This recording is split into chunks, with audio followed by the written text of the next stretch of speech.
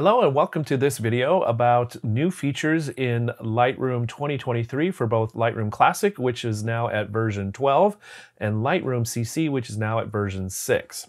This video is part of a short series, 3 videos about using these new tools and the new interface. This video will be about using the radial mask, the graduated mask, as well as an additional feature showing how to do selective color and use that creatively in an edit with the brush tool. As I mentioned, there are 2 other videos in this series, and I will leave links to those in the description below. So let's get started with some edits on some photos using the radial filter, the graduated filter, and the brush mask to make some edits. So here we go. So what I want to do in this edit is to select just the subject's face and make everything else around it a little bit darker. So to do that, I'm going to use the radial filter, and that's inside the mask panel. So I'm going to click on the mask tool to show the options here. And for this one, I'm going to come down to the radial gradient. I'm going to click that once, and now I have the radial gradient editing tools available. And here's how this works. So a radial filter means it's round. So it's going to be an oval or circular shape, anything in between as I defined. And the way you use this is to start in the middle of the shape or area you want to draw and click and hold and then expand outward. So I'm going to click in the middle of Paul's face here, which is about the middle of his nose, click, hold, and drag. And again, in red, it's showing the mask area that I'm creating, which is around his head. There are 2 circles here, 2 ovals, and the inner one will be 100% of the effect I'm going to do, and then the outer one is the soft edge or the graduated diminishing of that effect. I can change that feather here with the feather tool. I can make it bigger, up to 100, or 0 feather there, which is not what I want because then I could see the mask. You want this to be invisible. So for this photo, the mask of around 25 to 30 will work well. So as I mentioned, what I want to do is actually have this happen, the change to take place, not on his face, but everywhere else. So right now I've defined his face as the mask area in red, and I want to invert that. I want to do the opposite. So the way to do that is up here at the top of the radial gradient, there's an option to invert. Click on that, and now you'll see everything but his face is red. That means wherever I want to make these changes in the panel down here will be affected in the red area, but not the clear area. So I'm going to make everything a little darker. So I'll take the exposure a little negative. Also, I'm going to make everything a little softer there. So I'm going to do a little negative texture, a little negative sharpness, just to bring a little more attention to his face and a little less attention down here. So I've done that now quickly and easily. His face is brighter than the rest of the photo, which is what I really, really wanted. So simple and easy with the radial filter to define an area. And in this case, I inverted that area. If I want to make a change to the radial filter, if it was the wrong size or shape, I can just click on it again and adjust in or out. And you notice it will adjust both sides. Or if I need to move up or down, I can do that. I can also click in the middle and move it to a different location. But I want to leave it there, so we'll go ahead and leave it. Also going to do a radial filter edit here as well as a graduated filter edit on this photo in 2 separate places. So first we'll start with the radial filter. So I'm still in the mask panel. I'm going to click on the radial filter, and again I'm going to click in the middle here, and what I want to do is brighten her face just a little bit.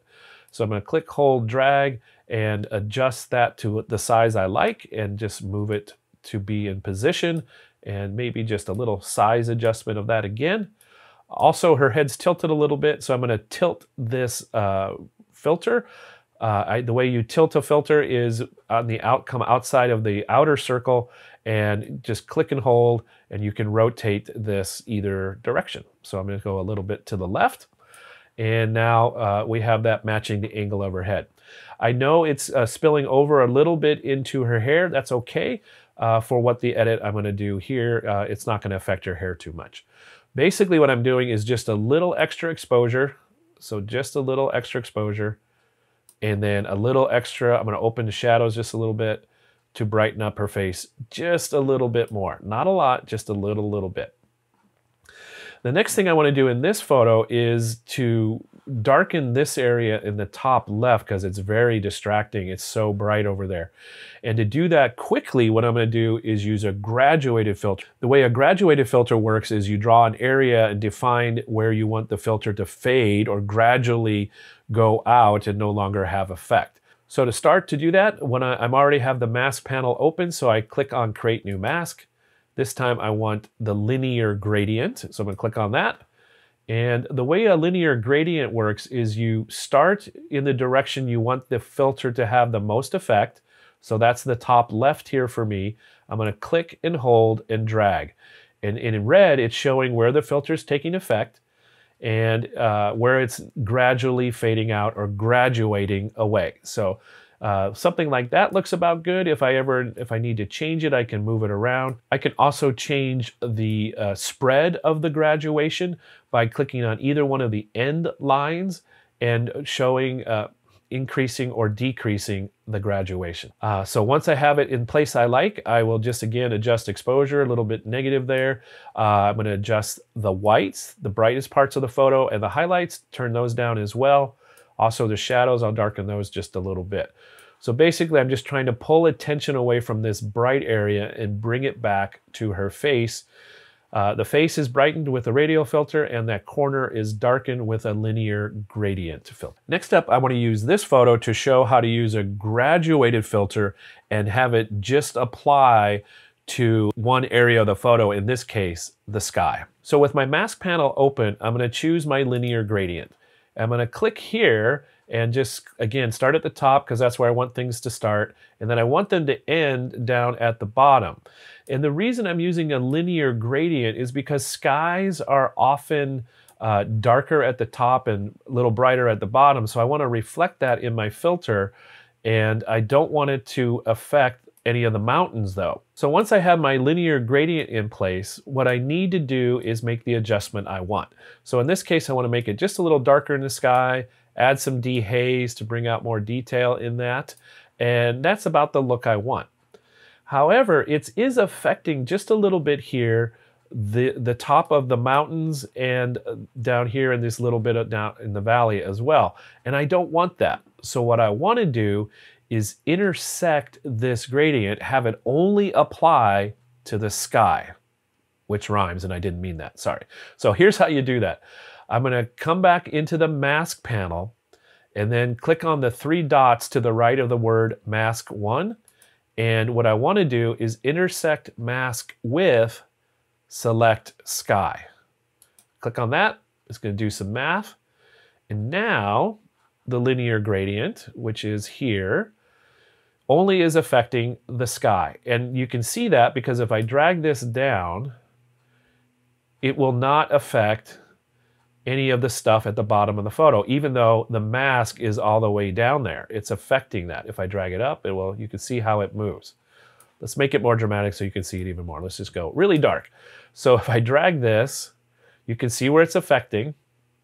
And if I pull it down, you can see where it's no longer affecting anything, which is the mountains and the canyon down here. So this is really powerful to combine intersecting one filter with another smart object that has been selected by the software so that you're only applying the filter where you want it, which is really cool, really fast, and amazingly awesome way to edit your photos in a simple and easy way without even opening Photoshop. So in this next edit, what I'm going to do is a selective color edit, which will make just one part of the photo in color and everything else black and white. That's kind of a special effect, and it has its place, but I also want to use it as a way to then reduce that effect and have it be more of a normal edit to this photo. So here we go. So again, in the mask panel, I have that open, and I'm going to click on the brush because what I want to do for this in 3 easy steps is brush the area of the whole photo and then erase where I want the color to be, and then that will create the contrast potential that I need in this photo. Here's how I do that. So I'm going to start with my brush tool. This brush has some different options to it than we've seen previously. We have the size, which is what you expect it to be, how big the brush is. Then we have the feather, which is the softness of the edge. And then we have two other things, flow and density. Flow is how quickly as you press and brush, it will make the brush happen. So if it's less than 100, it means you will have to do multiple passes over the same area to get 100%. And then the density is how much of it covers what's existing there. So I, for most cases, will leave both flow and density at 100, especially in this case, I want to leave them at 100. Usually when I'm painting with a brush, I paint the brush first and then make the change, the edits that I want after the brush is in place. But for this one, I'm going to go ahead and make the change first, the edit first, and here's the edit I want. In the mask tool panel, I want my saturation to be -100. So I'm going to click and drag that over to -100, and notice nothing changed in the photo because I have not brushed anywhere with this mask to apply a change.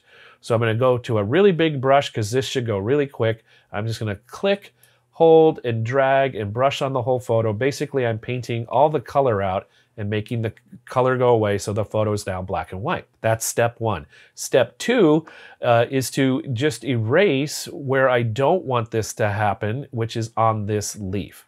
So I'm going to click on subtract in the mask panel. And what I want to subtract with is a brush. I'm going to go to a smaller brush. And I want to turn on some intelligence on the brush to help me in these fine areas here. So only brush where I want it to brush. And to do that over in the mask options, the brush options, I'm going to click auto mask. So I'm going to get a tiny brush and I'm just going to go along the edges of the leaf, and you'll notice even though I maybe miss just a little bit, it stays within the leaf because it's using some contrast detection to find the difference between the leaf and the surrounding subjects. So I'm going to keep going around the edge. Think of this like your coloring class where I'm using small details. I'm using a small brush and going slowly and somewhat carefully, and we'll speed this up now in edit. So once I'm done with the outer detail area, what I'm next going to do is go to a larger brush. I'm going to use my scroll wheel to make the brush larger, and then turn off auto mask because that'll help this go more quickly. So I'm just going to finish coloring back in the color to the leaf by brushing where I don't want the black and white, the mask, to have effect. So this is now a selective color image, and it's an obvious edit. But what it's done is set me up for being able to quickly create more contrast with the leaf and the rest of the objects in this photo. So where we started with this photo, you can see the leaf, but it's not super easy because there's not much contrast between the leaf and the richness of colors in the other objects in the photo.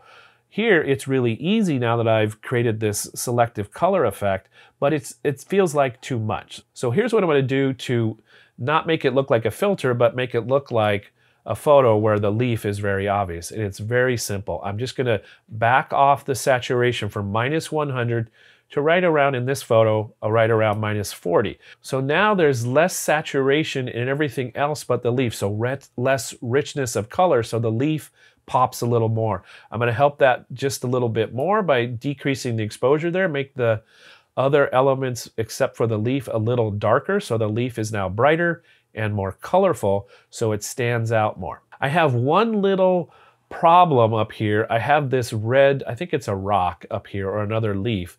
So what I want to do is make that still black and white or no color.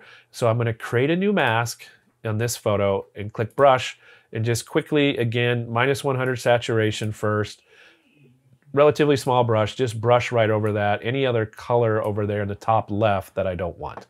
So now this is finished. I have more contrast, so the leaf is more obvious in the photo, but it doesn't feel like it's a special effect on the photo. even though that special effect can be kind of fun. So there you have it, a few more ways to use the new interface of the Lightroom editing panel of the masking tool in Lightroom 2023 and Lightroom Classic 2023. Hope that was helpful. If you have any other questions, please let me know in the comments below. I'd be glad to assist.